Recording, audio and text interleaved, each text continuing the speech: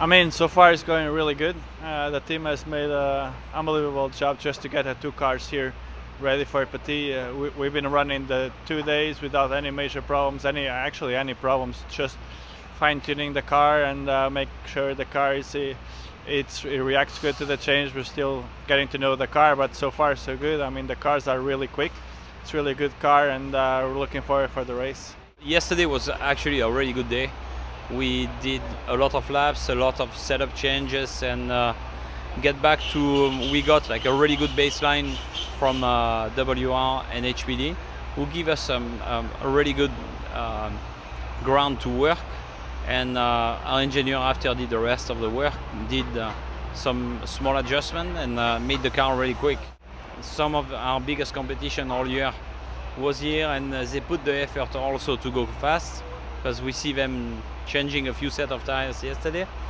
Like, it showed us like people were trying hard, and we didn't actually too much. In our plan, we were supposed to run one new set in the afternoon. Is what we did, and the best time was done by Lewis with a set who had already some run on it.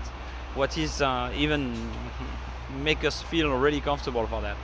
Petit Le Mans, it's a great race, it's a great event to be part, and definitely we have to treat it as the team spirit is, which is to get up, finish the race and win the race, and that's what we're going to try to do. We'll do our best to win the race. It doesn't really matter if it's ILMC or just one event. I mean, the team is here to win, and that's what we're going to do our best to do.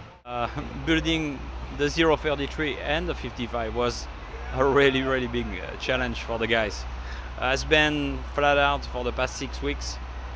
All the guys have been working 12 to 14 hours every day, like with almost no day off. Like, it's hats off to all of these guys, because the bulk of the work really has been done by the level 5 guys who did a tremendous job.